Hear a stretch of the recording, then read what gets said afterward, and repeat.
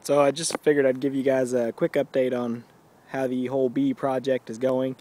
On the ground there is what remains of what used to be my top bar hives. I had all four of them set up here, and I've still got the original over there. I'm going to keep the original just for a learning point and observation sort of hive. But I've converted the rest of them. All the subsequent ones I'd built were kind of rickety anyway. I didn't really like them very much. I liked that last one the most, so I kept it, or the first one I guess. So I decided to keep it. But the two that are on the ground there, the two Langs, were both converted over from top bar hives. A little lesson I learned, and I think I'll make a habit of it from here on out, is basically did an extraction from a top bar hive to a Lang hive. And so when I did that with this one, you see it's just a single deep, and what happened was when you have that honey at the top of each frame of comb, it's very heavy in comparison to the brood nest that's below it. So what ended up happening was a lot of the comb, when I would place it into the frames, it kind of collapsed and crushed and warped. So it made a big mess. I ended up having to get in there a couple days later and cut a lot of it out and try to straighten it and correct it. But the bees seem to be doing good now.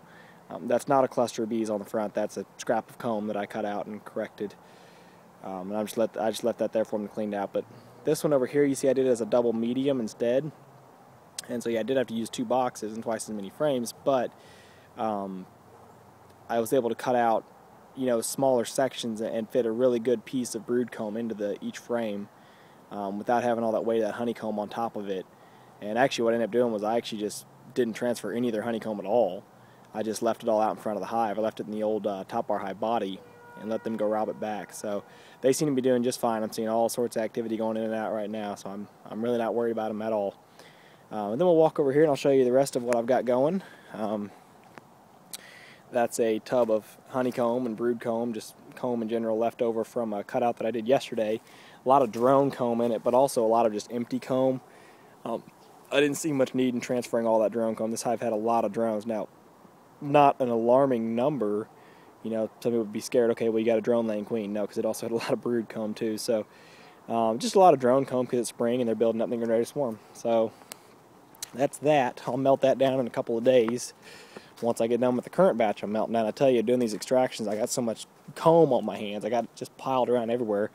I need to get my solar wax melter over there up and running again so that I can passively melt it and not have to take the time to go out and fire up my cooker all the time. But there's another box. It's, again, more comb, dead comb. This is a cutout that I did. This is the one that I did the first week of January. And when I did it, I caught the queen and I transferred her, but there was little to no eggs. There was no brood comb. And as I was setting them up at home, I found one piece of comb that had some eggs in it, and that was it. And so I was a little concerned, but I thought, hey, the queen, she's fine, she's been laying, everything will be okay. But I came out a week later and they were vacated and gone. So I don't know if they swarmed out or if the queen just failed and they couldn't do anything about it.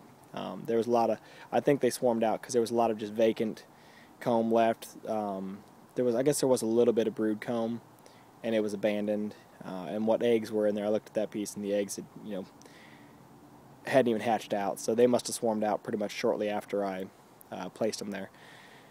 But then on the far right, you see is that was the hive that I did. That was a 2nd-story soffit. You can see a lizard. I don't know if you guys caught that or not, but I just saw a lizard crawl up inside the outer cover. The lizards like to get up there and, I guess, catch bees, but I don't mind. I suppose I could do something about the lizards, but I really don't mind. But that one's doing really good. That was a cutout from back in September 2012, I think. It's a great, great queen. I've looked in that hive multiple times. I see no traces of any sort of varroa. They do tolerate the hive beetles. They don't aggressively go after them. So I'd like one that was a little bit more aggressive to go after the hive beetles, but they're extremely gentle bees. I barely if ever use smoke when I work with them. I got to keep backing up because I've got one after me. Go away. I hate mean bees. They're just angry because the weather was not very good this morning. It was rainy and cold, so there's a couple that are still aggressive. Anyway, beside that, in the middle, the unpainted box, that is the queen castle that I built.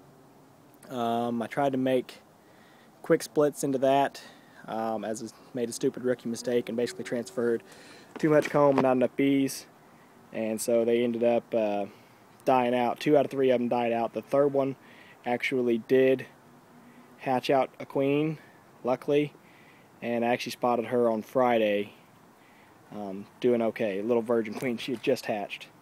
So anyway, at least I got one out of the deal. The bonus to that was that the bees that started in there was from a cutout, and they were loaded with varroa, which I didn't like. And so the frame that I gave them of eggs, when I pinched their other, actually their other queen died, I opened that hive and found queen cells, and so I panicked. But that's when I made the splits, was when I found all those queen cells. But since then they actually died. No!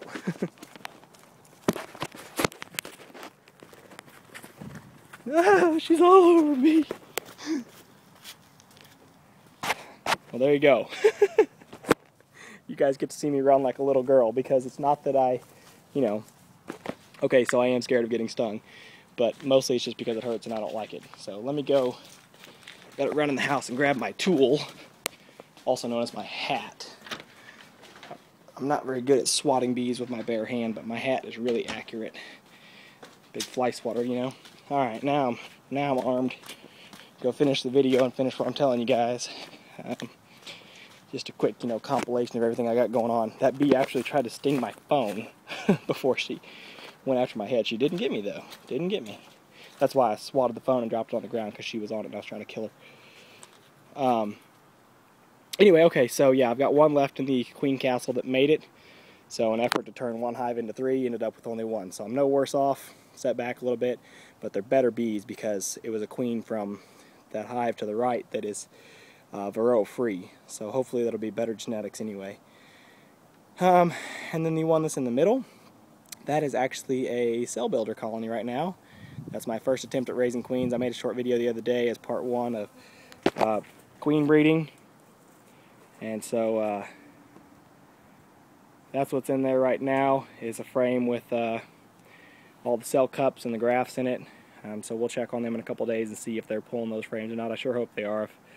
I don't have any books to read about it, but I've watched plenty of YouTube videos, and I've pretty much built my whole beekeeping operation from YouTube so far. So if I fail, that's fine. I'll learn from my mistakes. I wasn't real confident when I made the grafts, but that's just because it's the first time I've ever done it.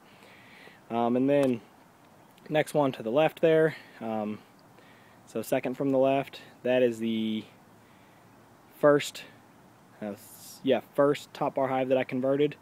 I converted it into a double nuke box, and subsequently I've looked in there, and the honey super that was sitting on top of it was empty, so it was just a lot of wasted space. So I actually condensed it back down to a single deep. I'm going to let them fully draw out that, or not single deep, but a single deep nuke box. So I'm going to let them fully draw that deep nuke, and then I'll see about putting a honey super back on. And then the one to the left of it there, that was another bee removal. That was the one that I got on December 30th out of the tree, and they're doing really great, actually. That box sitting on top is not used, it's just empty sitting on top of it. That was the honey super that was on top of the other one that I just talked about.